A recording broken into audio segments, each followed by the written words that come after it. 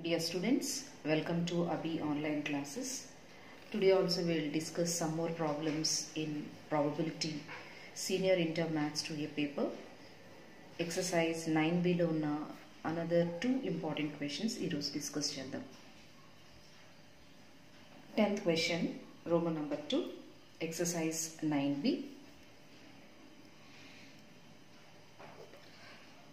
The probabilities of three mutually exclusive events are respectively given as 1 plus 3p by 3, 1 minus p by 4, 1 minus 2p by 2. Prove that 1 by 3 less than or equal to p less than or equal to 1 by 2. Here the three mutually exclusive events are taken as A, B, C. And their probabilities are also given. This is P of A, P of B and P of C. So given P of A 1 plus 3p by 3, P of B 1 minus p by 4, P of C 1 minus 2p by 2. For any event, probability should lie in between 0 and 1. So similarly, P of A also lies in between 0 and 1. In the same way, P of B, probability of event B also lies in between 0 and 1. And probability of C also lies in between 0 and 1. Now we substitute. In place of P of A, 1 plus 3p by 3, 0 less than or equal to 1 plus 3p by 3 less than or equal to 1. 0 less than or equal to P of B is 1 minus p by 4. P of C 1 minus 2p by 2. Now we cross multiply. 3 into 0, 0. 3 into 1, 3. 0 less than or equal to 1 plus 3p less than or equal to 3. 0 less than or equal to 1 minus p less than or equal to 4. 2 into 0, 0 less than or equal to 1 minus 2p less than or equal to 2. 0 minus 1, we bring here plus 1 to the left side as well as to the right side. 3p less than or equal to 3 minus 1. So minus 1 less than or equal to 3p less than or equal to 2. Into 3 to వచ్చేసరికి by 3 అవుతుంది కాబట్టి minus 1 by 3 less than or equal to p less than or equal to 2 by 3. And we have to bring this into 3 to both sides. So it will turn to by 3. Now plus 1 it తీసుకొచ్చేస్తే minus 1. 0 minus 1 less than or equal to minus p less than or equal to 4 minus 1. So minus 1 less than or equal to minus p less than or equal to 3. Now we multiply throughout by minus 1. So multiply by minus 1. Plus 1 greater than or equal to plus p greater than or equal to minus 3. Now we write it in reverse order. Minus 3 less than or equal to p less than or equal to 1. Now coming to third. 0 minus 1 less than or equal to minus 2p less than or equal to 2 minus 1. So plus 1 ఇటు వచ్చిన అటు వెళ్ళిన minus 1 కు turn అవుతుంది. So minus 1 less than or equal to minus 2p less than or equal to 1. Now we multiply throughout by minus 1. It will become plus 1 greater than or equal to plus 2p greater than or equal to minus 1. Now we write it in reverse order.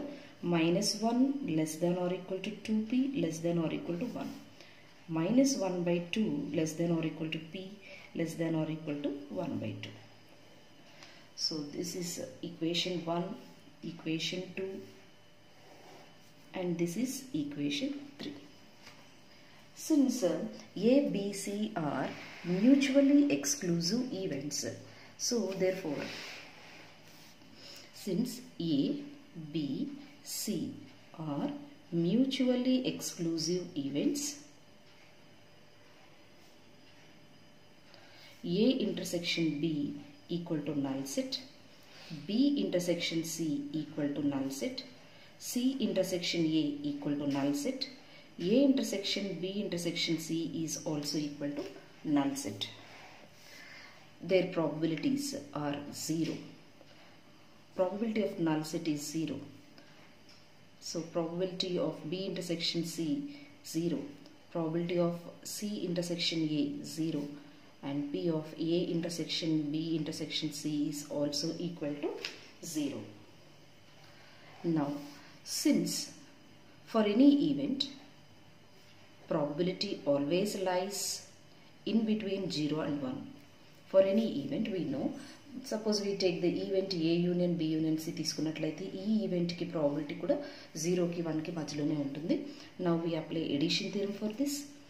Since all these are mutually exclusive events, we can write it as a union axiom. By using union axiom, this can be written as P of A plus P of B plus P of C less than or equal to 1.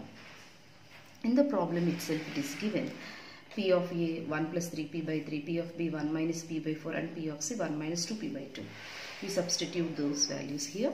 0 less than or equal to 1 plus 3P by 3 plus 1 minus P by 4 plus 1 minus 2P by 2 less than or equal to 1. Now we take LCM. 0 less than or equal to 12 LCM. This is 4 times 4 into 1 4 plus 12P. This is 3 times 3 minus 3P. This is 6 times 6 minus 12P less than or equal to 1.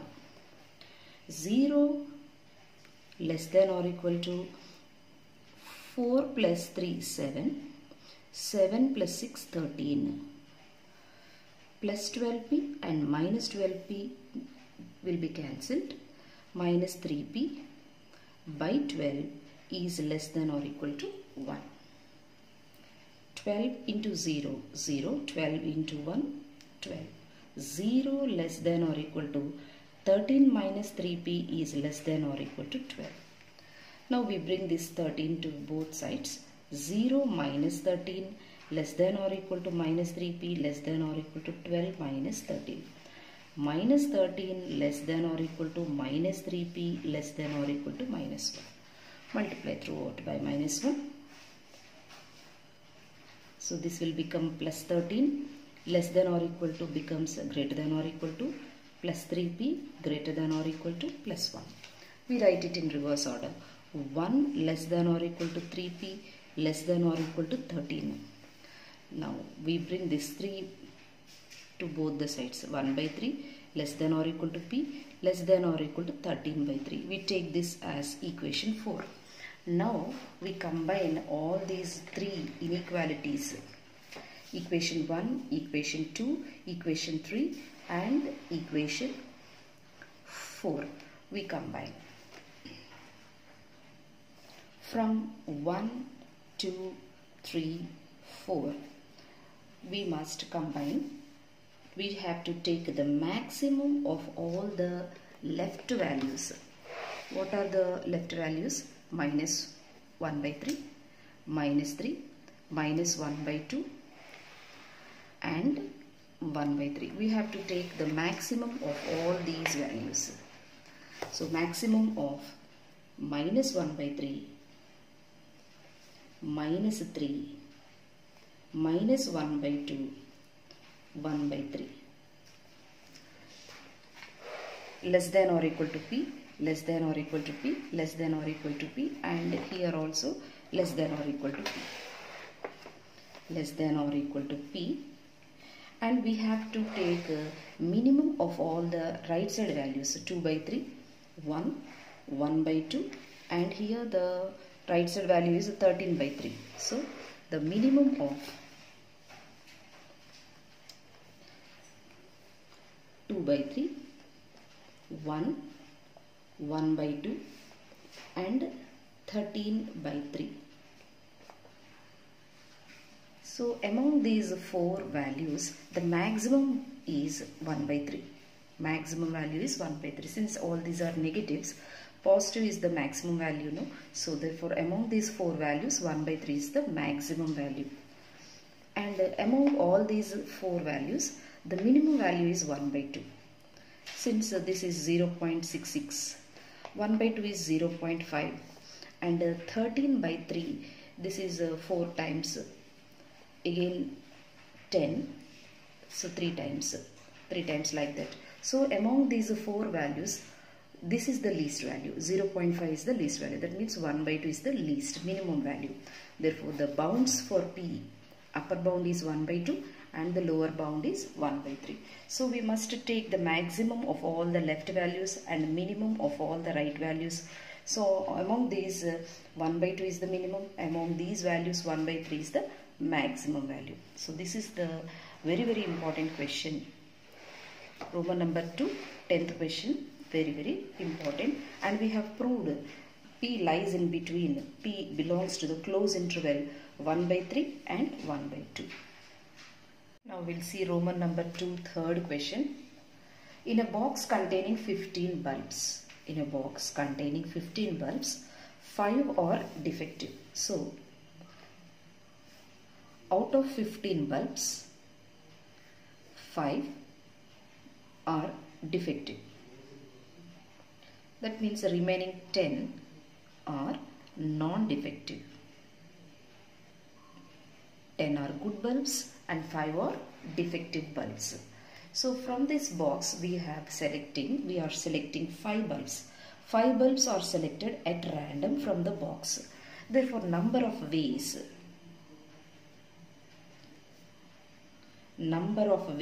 of selecting 5 bulbs from 15 bulbs is n of s is equal to 15C5. So first మనం question discuss చేసిన తర్వాత ఆన్సర్లోకి వద్దాం. బాక్స్లో 15 bulbs ఉన్నాయి, 5 డిఫెక్టివ్గా ఉన్నాయి, అంటే remaining 10 non డిఫెక్టివ్గా ఉన్నాయి, good bulbs అన్నమాట. ఈ 15 బల్బ్స్ నుంచి మనం 5 బల్బ్స్ సెలెక్ట్ చేసాము. So number of ways of selecting 5 bulbs from 15 bulbs is n of s is equal to 15C5. So 15 bulbs నుంచి మనం 5 bulbs సెలెక్ట్ చేసాం. ఇప్పుడు find the probability of the event that, ఈవెంట్స్కి మనం probabilities find out చేస్తాము. అయితే first event ఏంటంటే మనం తీసిన 5 bulb none of them is defective, అన్ని గుడ్ బల్బ్స్ అయి ఉండాలి. None of them is defective first question. Second question, మనం తీసిన 5 బల్బ్స్లో only 1 of them is defective, అంటే 4 మంచిగా ఉండాలి, ఒక్కటే చెడ్డగా ఉండాలి. Only 1. Last third question, at least 1 of them is defective. That means it is quite opposite question to the first question. At least 1 opposite, none. So మనం first question చేస్తాం కాబట్టి దా ఆన్సర్ని 1 నుంచి తీసేస్తే మనకి ఈ క్వశ్చన్కి ఆన్సర్ సాల్వ్ అయిపోతుంది. సో నౌ 15 బల్బ్స్ నుంచి 5 బల్బ్స్ సెలెక్ట్ చేయడానికి number of ways 15C5. A is the event. First question, A is the event that none of them is defective. None of them is defective. మనం తీసిన 5 bulbs కూడా good bulbs అయి ఉండాలి. అయితే good bulbs మనకి 10 ఉన్నాయి కాబట్టి మనం తీసిన 5 బల్బ్స్ నాన్ డిఫెక్టివ్ బల్బ్స్ అవ్వాలంటే ఈ 10 నుంచే రావాలి. Therefore, number of ways n of A 10C5. Therefore, P of A is equal to probability for this event. P of A is equal to n of A by n of S. 10C5 by 15C5. Now we write 10C5. 10 into 9 into 8 into 7 into 6 by 5 into 4 into 3 into 2 into 1. This is 10C5. 15C5 is a 15. 14 into 13 into 12 into 11 by 5 into 4 into 3 into 2 into 1. Cancel the denominator. Now 7 we cancel in 14 2 times. Again 2, 8 lo 4 times. 5 table 2 times, 5 table 3 times. This 3, 9 lo 3 times. Now 4 3s 12. And we can cancel 12. We got 2 into 6, 12 by 13 11s. That means 143. This is the probability for the event A. That means none of them is defective. మనం తీసిందే 5 bulbs. 15 bulbs లో మనం తీసిన 5 bulbs కూడా defect అవ్వకూడదు. None of them is defective. That means 10 non-defective bulbs లోంచి మనకి మనం ఈ 5 bulbs తీసినవి దీనిలోంచి రావాలి. అందుకే 10C5. This is the answer for the first question. Now coming to the second question. B is the event that only one of them is defective.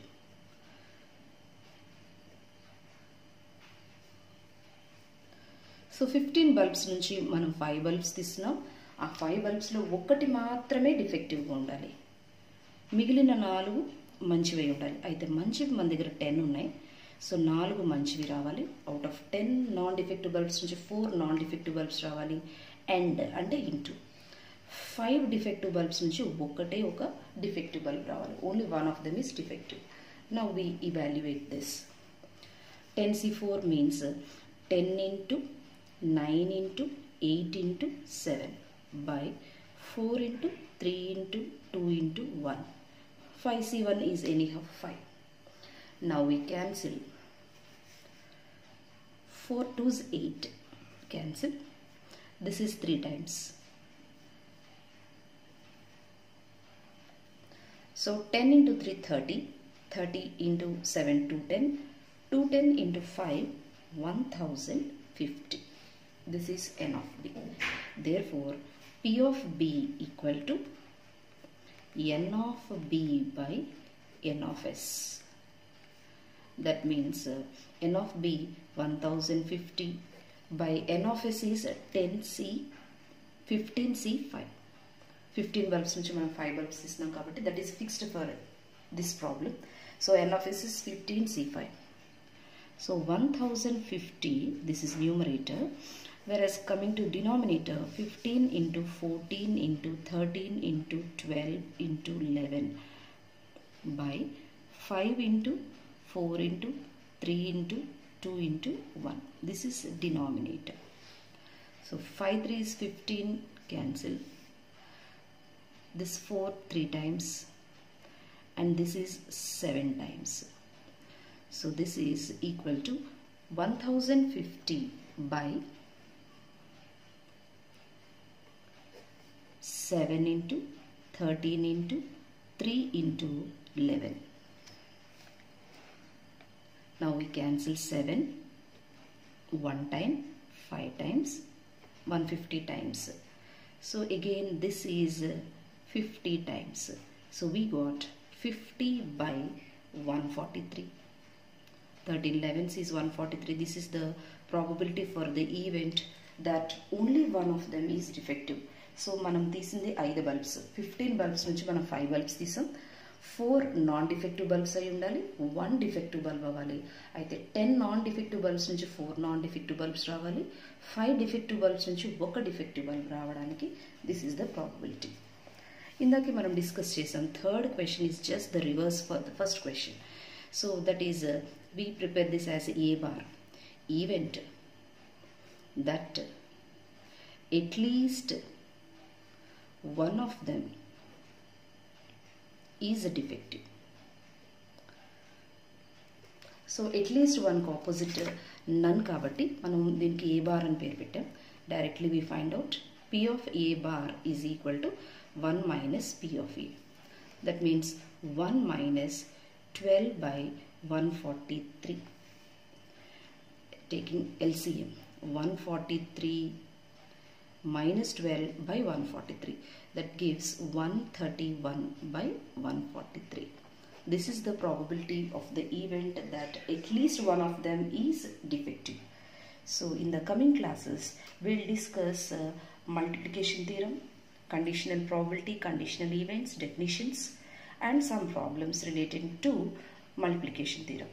So till now we have worked out all the problems under addition theorem. So next classes we'll see the problems on multiplication theorem. Hope you understood this class. Thank you.